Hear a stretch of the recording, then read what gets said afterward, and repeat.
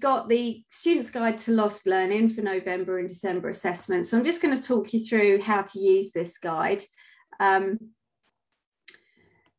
There's an introduction at the beginning, and this really outlines that this has been put in place because of the ongoing stresses and strains we've got through the COVID-19 pandemic, and how learning's been interrupted, and there's different levels of lost learning that are happening across the globe. So our regulator Ofqual has given us some guidelines around this, and we are able to give you a little bit more guidance on areas to focus on for assessment windows. And the reason for that is mainly due to the fact that you may not have had much face-to-face contact time or remote delivery time as you would have had, and you may have had to do a lot more self-study during this period. So this guide is really to give you an idea of how you can focus your research for your open book exams and your assignments. One thing I do want to say, though, it's advisable that you study the whole syllabus for the unit that you're taking an assessment in.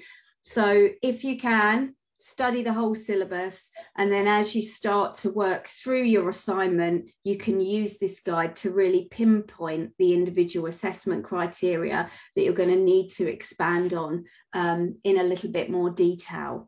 So it clearly states there that this is just for this assessment window. Don't model this one up with the May-June one. And you also need the relevant ABE syllabi unit resource, and the study guide is useful as well for this. Okay, so you'll see that as we go through, it's in unit level order. There's only one level 3 unit. And what you'll see here is it will list the question numbers, the syllabus criteria number, and then the individual assessment criteria. For level 3, it's set out slightly differently to the other levels, and you'll see marks per question. Okay, so looking at this one, it's clear that question 1 has got 35 marks, so it's going to require a bigger answer and more detail. And you can also see that more assessment criteria are covered with question 1. So that's how you'll need to sort of focus your research, looking at the breakdown of the marks allocated to each of the questions. So as I said, the level 3 unit is slightly different to the others.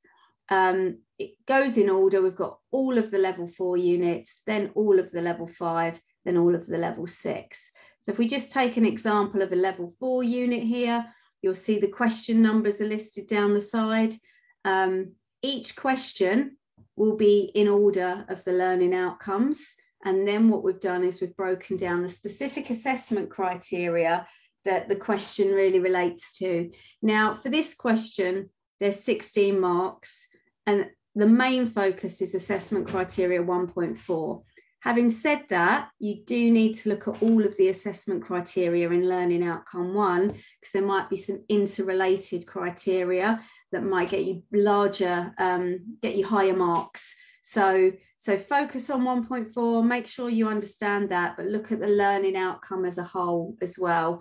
And really this guide just follows that format all the way through. It gives you an idea for each unit, the question numbers, and the marks that are allocated to those question numbers. You'll see for some that they're broken down into an A and B, so 3 part A, 3 part B. And again, you'll see there that the marks are split, and they're split over different assessment criteria as well. So use this guide in conjunction with your assignment writing or your open book exam writing to give you a bit more of a guide as to really where to focus your reading. That said, you do, if you want to hit the upper ends of the marks, as Simon will go into a bit more detail further on in this session, you do need to do some wider reading and some wider research as well. But hopefully this will just give you a bit of reassurance if you're struggling with self-study, that it gives you a little bit more support around where the questions will be focused. I'm just going to briefly stop sharing and go back to the slides.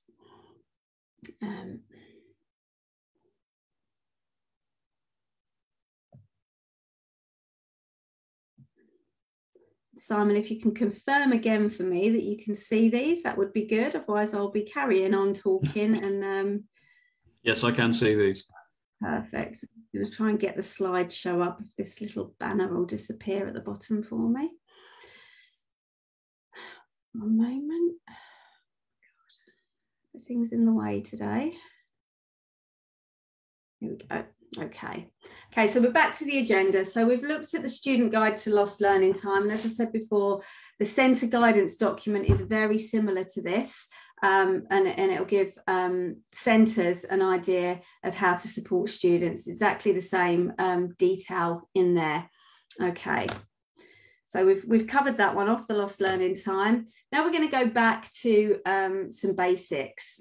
Previously, we've run sessions with our academic team, and Carrie Foster, one of our academic team, has delivered a really, really nice long session around writing a great assignment, which can still be viewed on YouTube. And there's links at the end of these slides to remind you of where that is.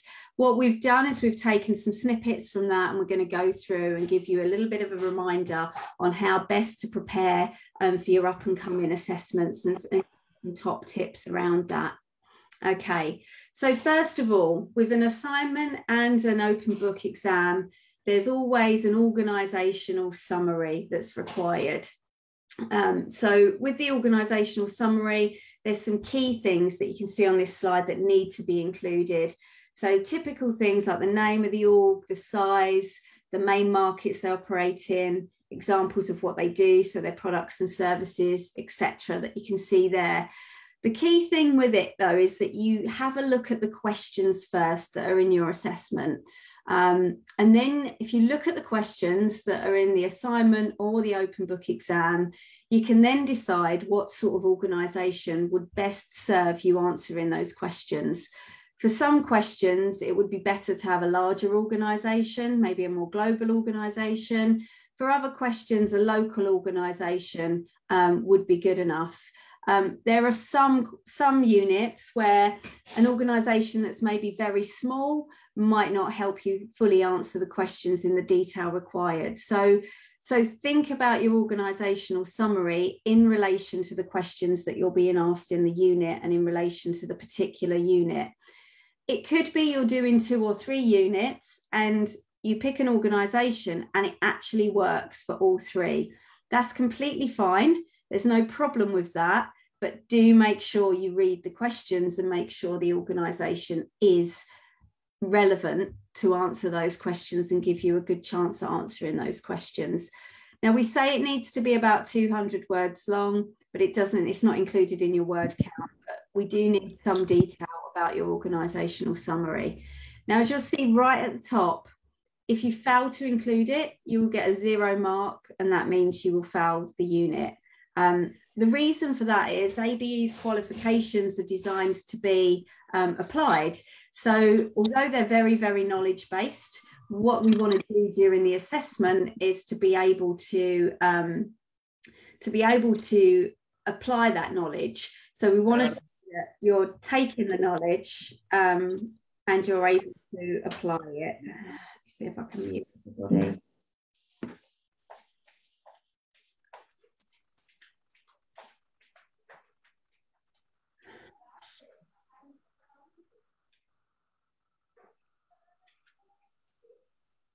Okay. Simon or Linda, could I just ask you to have a look to see if you can mute everybody, please, because somebody's come in and they're not automatically muted as they should be, so I can continue doing the delivery. Okay, so a 0 mark would mean that you've actually failed the unit. So do make sure that you include that and make sure you check that back for its relevance.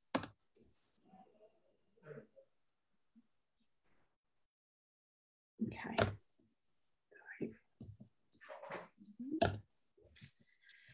One moment, sorry, a few technical hitches today, it would seem.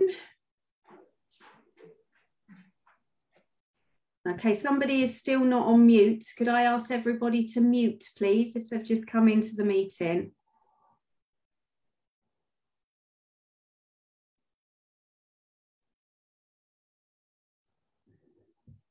Okay, so now we're going to move on to word count and appendices. You'll see that we've circled here, and it's a snapshot of what a typical assignment or an open book exam would look like. And it shows the word count. We've highlighted there that there's a 10% tolerance either way. So you can either do under the word count by 10% or over the word count by 10%. Any more than that, and the marker will stop marking. So you may feel that you want to write lots and lots and lots to show your knowledge. The key thing with open book exams and assignments is that you can write in a detailed and concise way. So we don't want lots and lots of words. We just want you to meet the word count in answering the questions. References and appendices are not included. However, don't add lots and lots of appendices in, and then in the main body of your text say, see Appendix 1, see Appendix 2, see Appendix 3, because the marker won't go through, that will only look at relevant references to appendices. And from next year onwards, we're going to be stopping the use of appendices. So I would say for this window, if you can, do without appendices. Just reference things directly in the text if they're relevant to answering the question, rather than adding in lots and lots and lots of appendices that really aren't referenced correctly or relevant to the answer of the question. So the key thing is you stick to the word count, and that you answer the questions that are in front of you. In terms of allocation of word count, you'll be able to see this by the marks that are given for each question. So as the example shows there, if it's a 10-mark question, then you'll know how that you only use 10 marks worth of words. For the open book exams, we do give you a word count as a guide. For the assignments, there's task 1 to 4 normally, and we don't give you a word count breakdown across those tasks. So for the assignments, have a look at the marks that are allocated, and then work out your percentage word count in accordance to those marks that are allocated. The more marks the task gives, the more words that you can give for that task. The other pointer is, if you can start by typing your assignments or your open book exams in Word, you can then use the word count function. And then when you're happy that you've got your final submission, you can save it as a PDF and then submit it. And you'll know that you've checked those words. Our markers will stop marking if something goes over the word count. And generally speaking, on sort of 12 font, 10 or 12 font, they have a good idea of how many pages that is. So don't feel that because it's a PDF that you can just keep writing and writing and the markers will mark it. They'll stop marking. And that could be the difference between a pass and a refer. So take real good note of your word count and the marks that are allocated for each question. Okay. This may sound really obvious, this next point, but you need to read the question and follow the instructions. There's command words at the beginning of every question. So it could say, explain X and Y. It could ask you to describe something. It could ask you to evaluate something. As you get up through the levels, sort of 5 and 6, you might see things like critically analyze or critically assess. And so you need to take note of that command word that's given at the beginning of the question, because that'll indicate how you answer the question. So what you need to really avoid, and a slide further on will talk about this, is just taking all the theory that you know and dumping it in the answer of your question. You need to structure your question and you need to follow the instructions that are in the questions. So it's really important you look at the command words at the beginning and respond and answer to that. Also, there's another example. In some questions, it asks you to talk about your skills in relation to something. So a lot of the HR-based units will talk about, what skills do you bring to your organisation? And so you need to then talk about your skills and not just skills in general that would be good for that particular job role. Some things do require slides to be to be added with them, or project plans. And so just make sure you read the instructions. If it says 8 slides, don't deliver 12 or 14 or 5, deliver no more than 8 slides. Okay, and just stay within the framework, because you don't get marked for things that you're not asked for. So you might think, oh, this could relate to the question, and I'll add these 20 appendices in. They won't get looked at if they're not relevant. And as I said, from next year, we'll be dropping the appendices. So it's a good habit to try not to include them now. Okay, so this application of context is really important. You'll pick an organisation, as I said at the beginning, but if you look at the questions before you pick that organisation, you'll get the best chance at applying your knowledge to that example of your organisation. So you would look at the theory that you need to look at around each question, and then you think about your organisation and give examples of when answering the question of how it's relevant to that particular organisation. By applying context, that's where you pick up more marks, because the qualifications, as we said, are about not only you understanding business theory, but also showing that you've got a level of application by picking an organisation and applying your answers to that organisation. So it's really important that happens, and that you show that in your answer. I've briefly mentioned theory dumping. What we mean by theory dumping is that you might read up, say, learning outcome 1 in the study guide, and there's a whole load of theories in there, and you've got them in your head, and then a question asked you about potentially evaluating the importance of X theory within your organisation. And what you then proceed to do is just tell us all about the theory.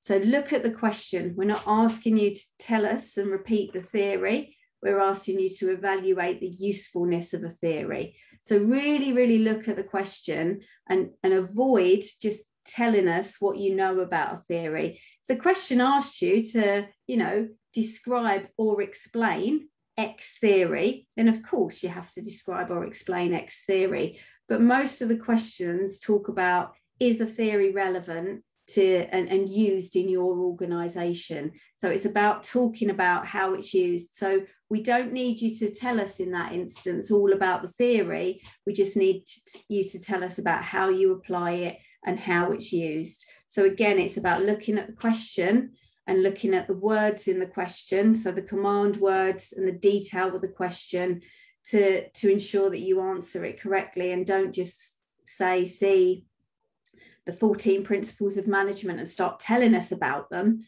unless we've asked you, describe the 14 principles of management. If we haven't said that, then don't think you need to describe it to answer the question. It's about you understanding the theory and then applying it to answer the question.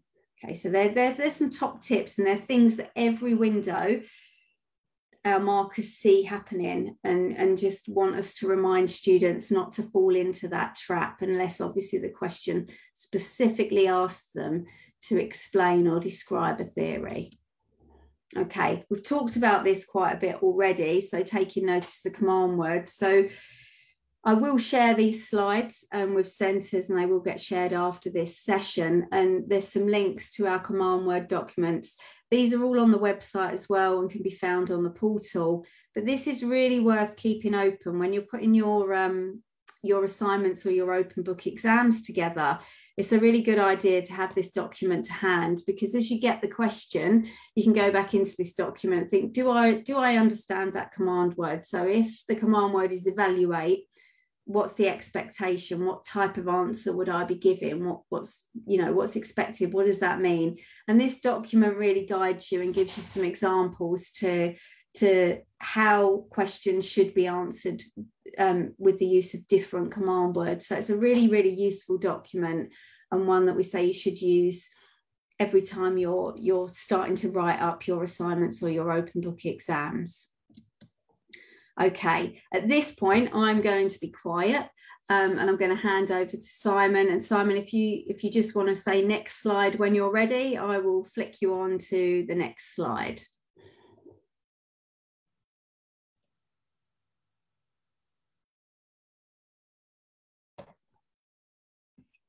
Thank you, Vicky. Can you hear me? So, I'm going to spend a little bit of time, next few slides, talking about some very important things, particularly how to increase your grade level and what makes a good academic argument, followed by some tips for reading and for evidence gathering. And then later on, we're going to be talking about my favorite subject, which is academic malpractice. So, starting off with tips on increasing your grade level. Vicky, yes, moving on to the next slide. So, in each of the syllabuses that we publish, you'll find some what we call grade descriptors in the back of each unit description, and but here we thought we would give a sort of a hierarchy of potential grades by looking at content and evaluating particular types of content within within answers that we get. So starting off with a very poor answer might be, and this is looking at answering a question about COVID-19, the coronavirus, and examining ways in which reasons why the virus expanded exponentially around the world. So something which is very descriptive and rather poor in terms of answer is just to say, well, there was a virus. Which, yes, we know, I think would be a marker's reaction, that's a very basic statement and is not likely to gain much in the way of marks. More in terms of description, but being very descriptive, to say, well, there was a pandemic caused by a virus, many people got ill and died prematurely. That is certainly a description of what's happened, but doesn't really give much information about cause and effect, or any point to any wider implications of the virus. Some evaluation, which will gain sort of at the upper end of the pass mark, remembering that pass is at 40 and a merit mark starts at 55, is a global pandemic caused by a virus called COVID-19. Many people got sick and died prematurely, and a description of government agencies and NGOs, non-governmental organisations, and their reactions to it. There is some evaluation, but it could go a lot further. Getting the higher end of the marks now, so we're out of a higher pass and into a merit. We perhaps talk about things contextually. So here, the risk of a global pandemic caused by a coronavirus was predicted. It's not as though coronavirus of itself is something that hasn't erupted before globally. Those with longer memories may remember the SARS outbreak in 2001, for example. It's all part of the same cluster of virus families. So the risk of a global pandemic caused by a coronavirus was predicted. It's not something that just comes out of nowhere. So the 2020 pandemic was caused by COVID-19 virus, which is highly infectious. You can talk about the R rate, so where it is above 1, it becomes infections almost exponential, and then analyze some of the reactions to this event. This is becoming more evaluative and shows a grasp of the wider context, the history, and ways in which public disasters of this kind can be predicted. Getting towards higher marks still, so 70% is a distinction in our mark scheme. A dynamic global economy and high transmission rates cause the rapid spread of a highly infectious disease. So this again is probing into the reasons as to why this particular disease became evidential throughout the world. So you are actually looking at something which is, if you like, a function of a global economy. Many of the infection rates in Europe, for example, Italy became and Belgium became two of the countries where infection rates grew the quickest through international travel as much as anything else. And then that which is going to get you higher marks still is to again probe the causes and the consequences, and actually to make an evaluation of some of the solutions. So here in this example, we're positing that the battle against coronavirus is not going to be solved by the development of vaccines. Vaccines is not going to make this disease disappear. That there are actually wider implications. For example, tackling poverty, funding health services, preventative measures, these sorts of things. So we're looking at something which is original and contains a measure of critical analysis. Again, think about the command words that Vicky was talking about earlier. And particularly at the higher diploma levels, so level 5 and level 6, we know in Sri Lanka that most of the centres are doing level 5 and level 6 diplomas. That the critically analyse is going to be one of the key command words that you will find in some of the questions that are asked in the assignments and the OBEs. So that gives a sort of a framework of how mark distribution is generated on the basis of the sophistication of the answers that are given by learners in assignments and OBEs. Next slide, please, Vicky.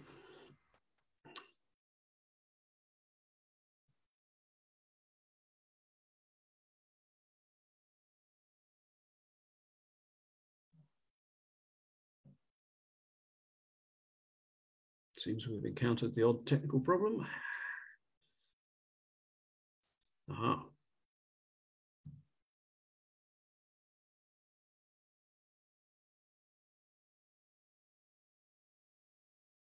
So, gathering evidence. That's the next task. So, on to slide 15. So, the next one.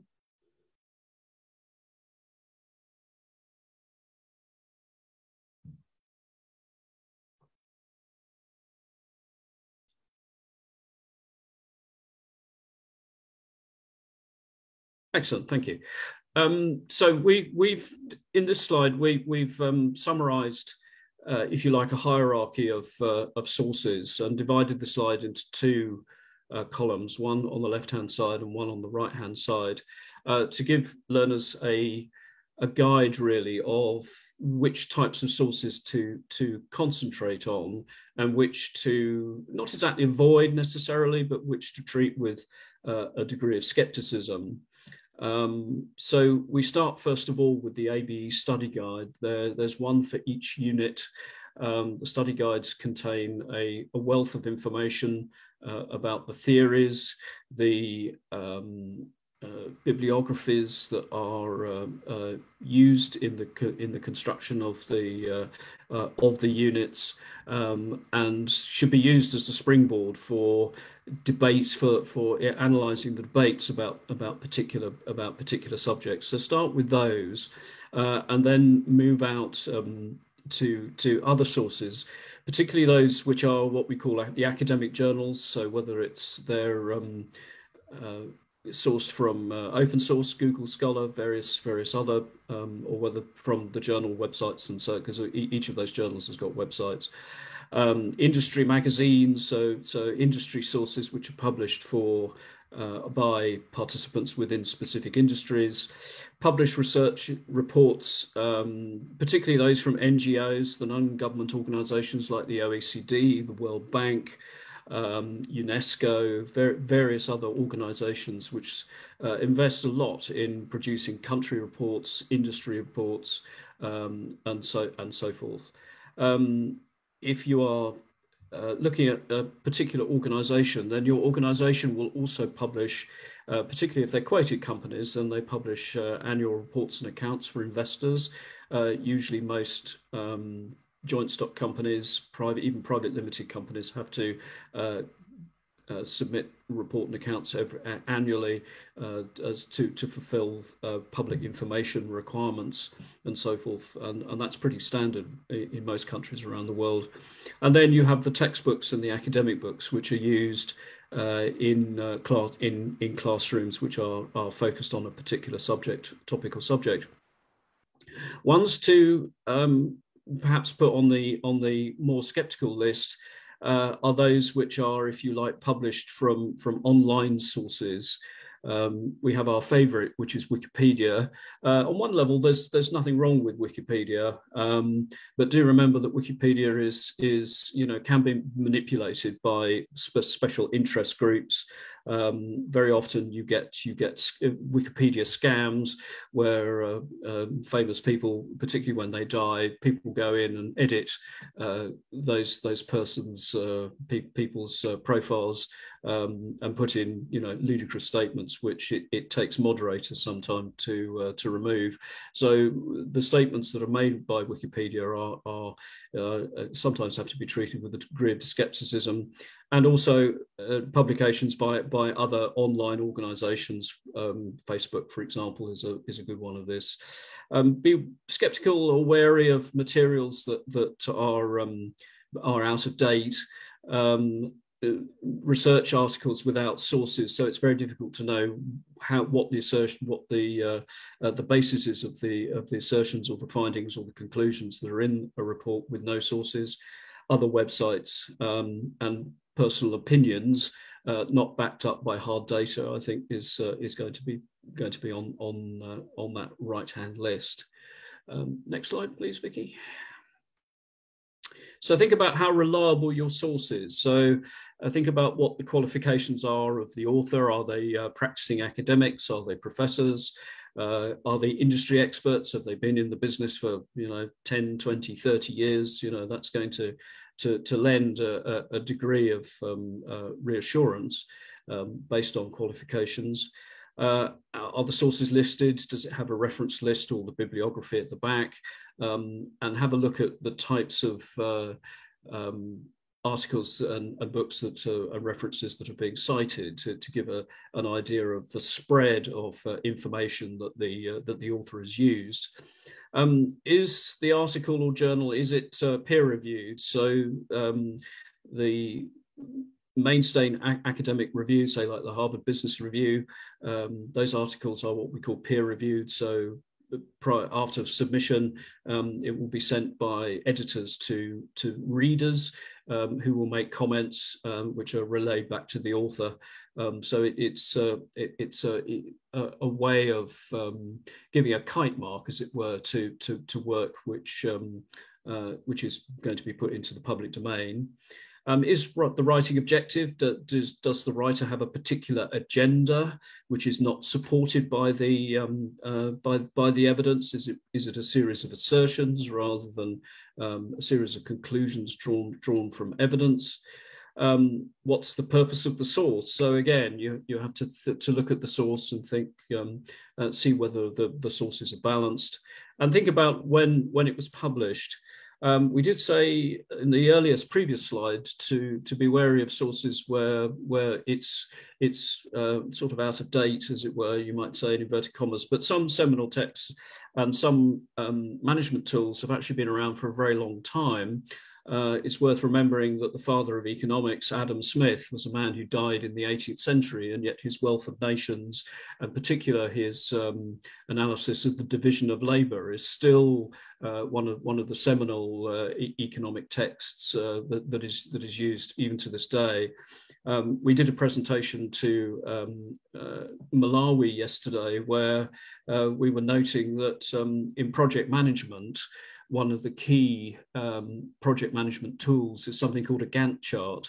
Andrew Gantt was an American sociologist, and he invented this particular management tool in 1911, so 110 years ago. So it's the age and the provenance of management tools and academic writing is not necessarily disqualified by age, but it's worth remembering that the context and the techniques that have evolved over the last 10, 20 years will change the applicability of some conclusions and some data.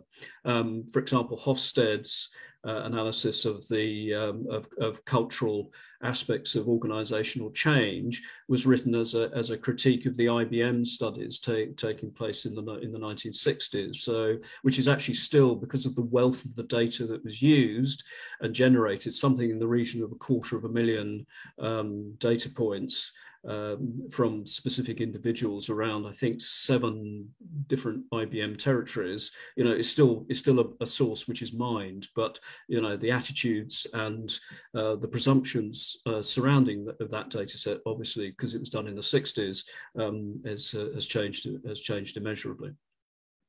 Next, yes. So again, reading for evidence. I think one of the key things that that you need to focus on, or learners can focus on, is where you will find sources of evidence quickly.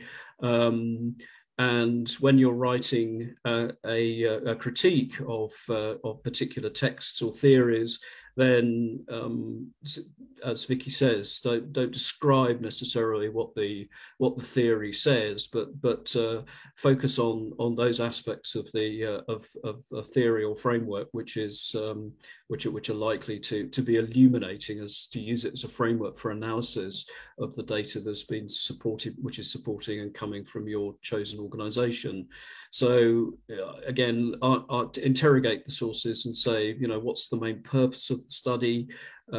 What's the goal that the academic has set in order to discover the conclusions? What key questions is the author addressing? What is the most important information? What's the data source? What are the main inferences and conclusions, and are they supported by the evidence that has been adduced? And if we take line of reasoning series, what seriously, then what are the implications? What consequences are likely to follow if people take the author's reasoning and apply them in a variety of situations? So be alert to, if you like, the context of theory or academic journals, and also be aware of the motivation of the writers and what they are, what they're intending to show, and then have a think about whether or not the evidence that the writer has produced does actually support the arguments that are being placed upon them. Next slide, please. Now, this is a key one, and it relates to, and it goes into slides which we'll be looking at a little bit further down, which relate to academic malpractice. One of the key things I think that learners should try to avoid is simply, particularly in using online sources, of just doing a sort of a copy and paste. You see a nice little summary online on a website, and you think, oh yes, that summarizes everything about XYZ theory, and it really answers the question that has been posed in my assignment or the OBE, and you copy and paste it, and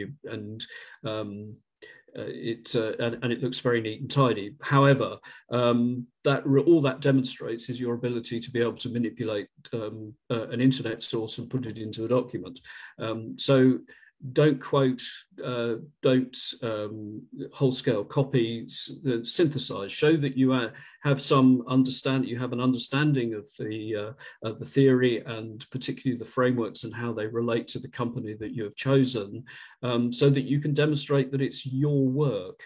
So support the work with statement by incorporating ideas of your own, by saying, yes, this theoretician says this, but on the other hand, if you look at my company, this doesn't necessarily apply. So it shows that you're alert to the insights that a theory might provide, but on the other hand, you're showing that the data evidence that you can bring to bear on the question actually shows it up in a different, the theory up in a different light. So, and that's come through your understanding and your and also the wider reading. So synthesis is really important as a feature of academic writing. Next slide, please. Okay, so this segues very nicely into avoiding academic malpractice. Academic malpractice consists basically of three things. So one is plagiarism. The second is collusion, and we'll come on to that. And then there's what in our language we talk about as poor academic practice, but we'll look at each one of these in turn. So don't copy somebody else's work. So, yep, stay on that slide, thank you. Make sure you correctly cite and reference the sources in the work. And when in doubt, there comes a point where, if you're discussing a theory in each point to give a reference, to every line, to every page may seem a little bit like overkill, but there are times, every time you make an assertion, that something applies, then make sure that you've got evidence, particularly if it comes from somebody else's work, to make sure that it's properly referenced. Because what we want to read is your voice, not the voice of other people's. You can create a perfectly workable assignment on the basis of other people's work, and that's not really the point of the exercise. The point of the exercise is to show that you have a reference view on how to answer a particular question that takes into account evidence that you have created and collated, and that you can demonstrate your understanding of how the theory can act as a framework to illuminate that, to analyze the data that you've created.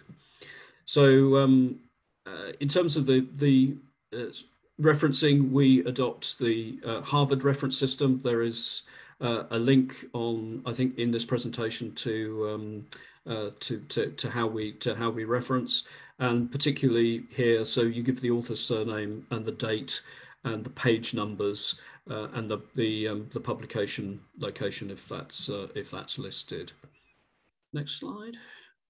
So collusion is where two or more people get together to either share a common framework for answering a question, but more specifically, usually by taking the work of a third party and passing it off as their own.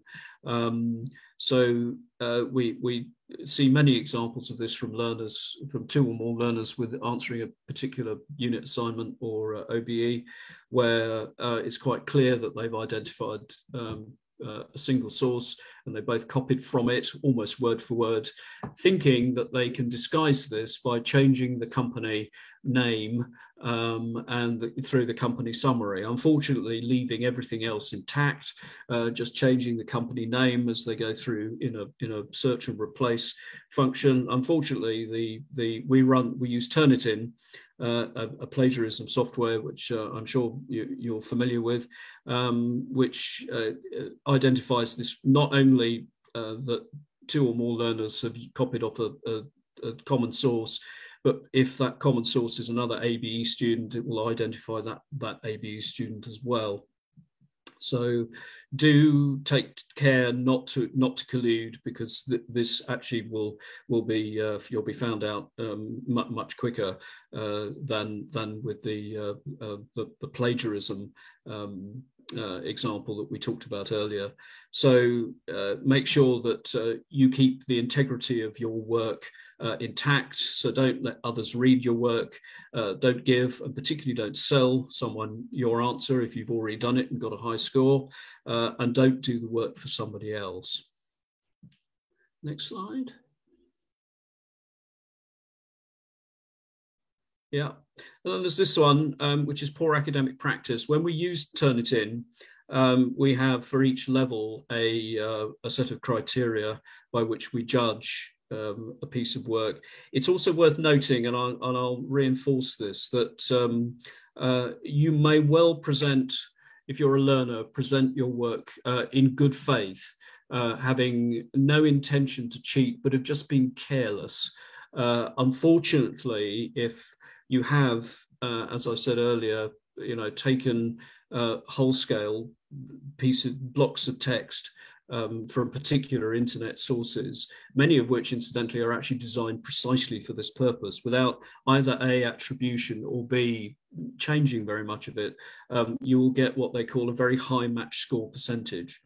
And the higher the match score percentage in plagiarism cases, the greater at risk you are of your work being deemed as being plagiarist, whether you had that intention or not. So we work from the basis that if you have a high match score, your carelessness is not an excuse.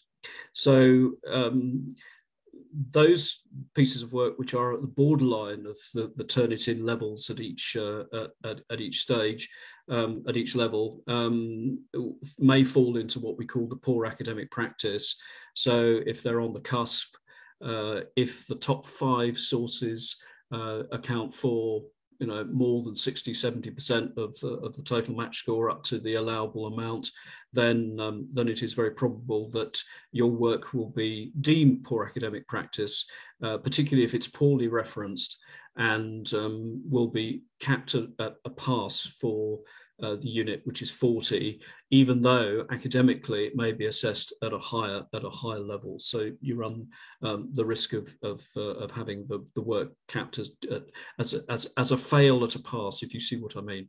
That's how we classify that. So do what you can in order to avoid that. So thank you for listening, and I will now hand over back to Vicky. Thanks, Simon. Okay, so that's kind of the overview or the reminder, if you like, on how to prepare for your assignments and your open book exams. We're just going to summarise what we've been through and highlight the key points from that session. And we haven't mentioned yet the ABE way, but I think everything that Simon and I have been talking about is born out of a set of principles that we follow at ABE. And the ABE way is something that's been developed because of our students and our centres and the way that, generally speaking, students and centres conduct themselves. And one of the key principles is acting with integrity. So I think everything that we've tried to do today in this session is to help students and centres embed integrity into everything that they do. So Simon's advice then around academic malpractice is really just to highlight to students and centres how easy it is to fall into that and not necessarily knowingly fall into it. So hopefully that guidance that Simon's given will help everybody sort of achieve their goals and act with integrity along the way, and be part of the ABE community and the way that we do things in order to achieve your overall goal of your qualifications. So that's one reminder. Answering the questions and responding to command words, I think, is one of the key things that we've said during this session. A question came in on Facebook to say, but shouldn't we just give a definition of a theory as a kind of pre-run to answering a question? And my answer to that would be, unless you've been asked to explain or describe a particular theory, if you're asked to refer to, say, Porter's 5 forces in an answer, look at the command word of how it's asking you to respond to that. So is the application of that theory useful in the context of your given organisation? You wouldn't then need to give a definition of the theory before you answered the question, because it's asking you, is that theory relevant to your organisation, or how is it used, maybe? So you wouldn't have to describe the theory, then say how it's used. It's asking you to talk about the relevance of it in relation to the organisation. So look at the command word, and that will determine whether or not a description or a definition is required. But I'd say for level 5 and above, it probably wouldn't be a command word that would be. And then you'd also need to look at the explain and describe and the rest of the question to determine whether or not a definition is required. Most of the time it isn't. Our academic team are marking these. They know the theories. They don't need a reminder of a theory, unless the question is outline the such and such theory. or explain it, then yeah, a definition of it and an explanation of it would be completely fine. Keep to the point and avoid waffling. So if you're not too sure when you're answering a question, it's open book. So go back and do a bit more research. For this session, you've got the guide to lost learning. So you've got a little bit more detail around the specific assessment criteria that should help you determine where you do that particular research.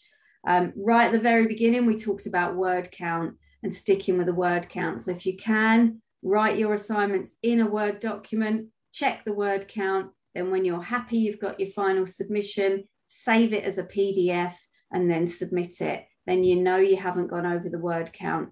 Look at the marks per question. They'll give you an indicator of how many words you should be using. So if you've got 3,000 overall in an assignment and one of the questions is 30 marks, you're going to know that that's a big percentage of your word count that you're going to use in answering that question. Quality and quantity of references as well is a key thing. Simon's kind of gone over. We use the Harvard referencing method, and there is a document that you can use to help guide you through the referencing part. Allow enough time for referencing. So don't take your research and your writing of your assignment right up to the wire, up to the day of submission, because it can take quite a bit of time to do. So I would say leave enough time. Don't rush your referencing. Don't leave an hour before submission and you've still got all your referencing to do. Allow enough time to do quality referencing. Synthesizing materials to demonstrate your understanding. So as Simon said, you know, you've got a quote in there. Talk about how that quote is relevant to answering the question and relevant to your organisation, and whether or not, you know, you agree with the person that has said this or not, and what evidence you have in whether you agree or not. So it's synthesizing answers and materials. It's answered the what and the why. The what is important. Okay, so look at how everything relates. That links to the sort of synthesis answer, and make sure that you are answering the question and you are giving enough of your own voice that's coming through. And lastly, and this is really important, Simon's given some really good advice on how to avoid academic malpractice, and that could be plagiarism, collusion, or just a cap at a pass at poor academic malpractice. You know, if you're caught for plagiarism or collusion and the percentage of the work in your assignment or your open book exam is showing that it's not your own, it's say full of cutting and pasting and quotes and no synthesis, then you will find that you'll get a 1 mark, which shows that you failed due to academic malpractice. So you want to avoid that at all costs if you can. Okay, there's some useful links here. We've got the command word link. I've also put a link back to Carrie Foster's original session that she did, which was the guide to writing a great assignment, an OBE.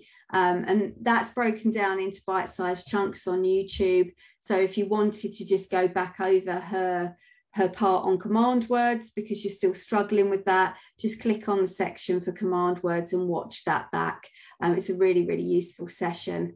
We've also got details around all of the ABE way and all of the principles that we're working towards. There's some great study tips and obviously the links to command words.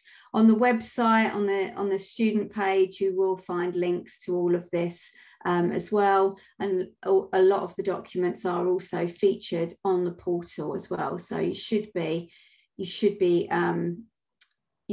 to find all this stuff. If you can't, then contact your centre. Your centre should have all of this and have downloaded this anyway. Okay. And then lastly, we've just really got to the questions section. So I've answered one that was on Facebook that came through. I'm just going to check my other stream. There aren't any more there. Okay, so we've got a few more. How many references are we to do for level 6? Okay, so in terms of references, there aren't a set number. It's about the synthesis that Simon talked about. So if you're preparing your argument or answering a particular question, it's about the relevance of a reference. So a reference or a referring to a piece of text or a source is used to support your answer. So we would never say you need to, per answer, give 4, 5 or 6. It's just the relevance of those references for you to be able to answer the question. So there isn't really a guide on that. But if you kind of go back through the session that Carrie did last year, that we've put the link to, you'll be able to see examples of referencing and when it's relevant and how to put relevant referencing in, because there's a whole detailed section on that.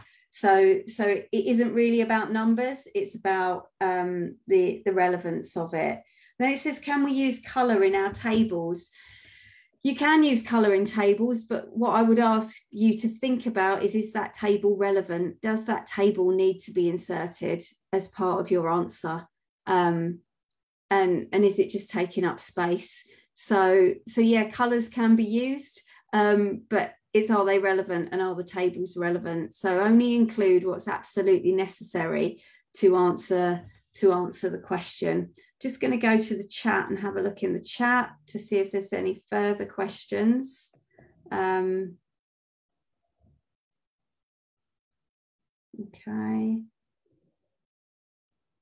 Okay, so one question is that some students received a 1 mark in their exam, under which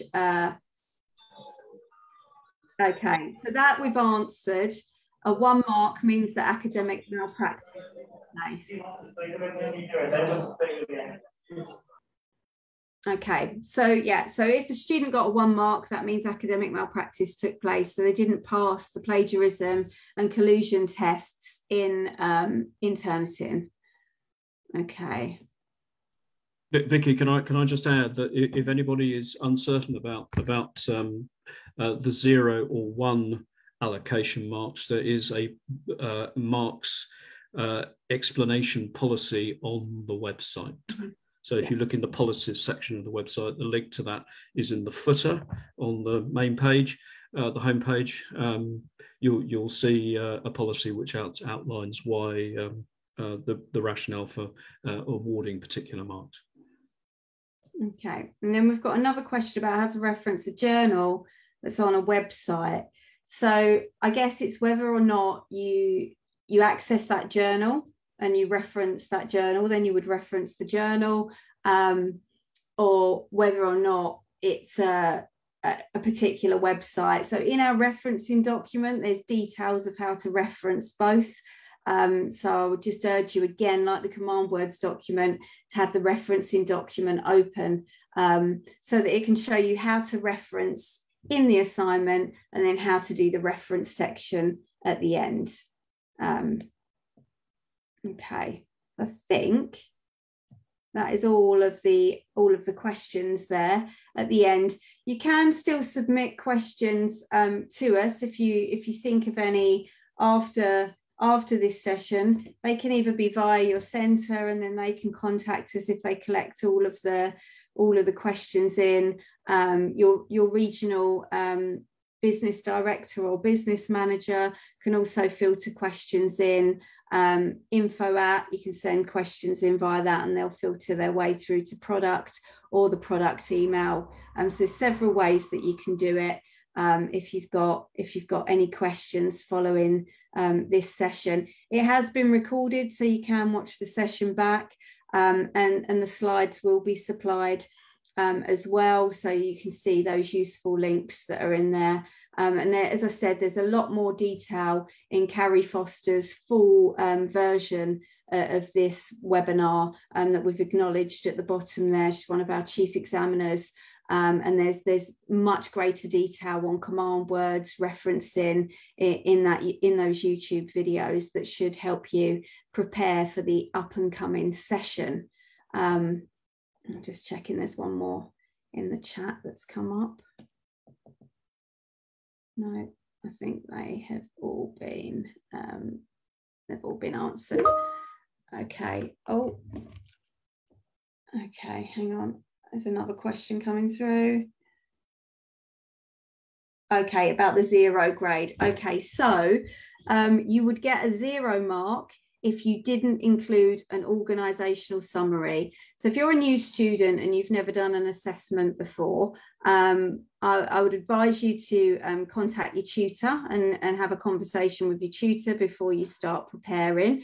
But when you look at an assignment or an open book exam, there'll be a front cover with a page of instructions. Read that really, really carefully. And for both open book exams and assignments, you need to pick an organisation and you need to do a summary of that organisation. And there's a space for that. And it's 200 words you need to complete. And there's guidance on the things you need to include in that organisational summary. If you fail to include an organisational summary, then your work doesn't get marked and you receive a 0 mark, so you fail. So the reason for the organisational summary is because when you answer the questions in the assignment or the open book exam, we want you to relate them to your organisation. So we need to know what your organisation is that you've chosen, so that we can see how you relate your answers to that organisation. And as I said, if you look at the questions, that might help guide you as to the size organisation you pick. We would encourage you to pick one in country so that you can access materials around that organisation. But sometimes you might want to pick a larger organisation depending on the questions that are asked, or you might want to pick a more medium-sized organisation. The key thing is that you can access information about that organisation in order to answer the questions. So hopefully that answers the 0 mark question that we've had. Okay. Well, we've just gone slightly over time, so I think that's us calling time on this webinar. We hope it's been really, really useful to you. And as we've said, you can follow up with questions via various routes after this session. Just like to thank everybody for turning up. We've had record numbers in the Zoom. We had at one point 100 people in the Zoom, and I'm sure we've had equal numbers watching us on our Facebook live stream. So thank you to everybody for attending, and good luck from all of us at ABE with the up and coming assessment window. We wish you every success, and we'll see you at some point in the future. Thanks a lot. Goodbye.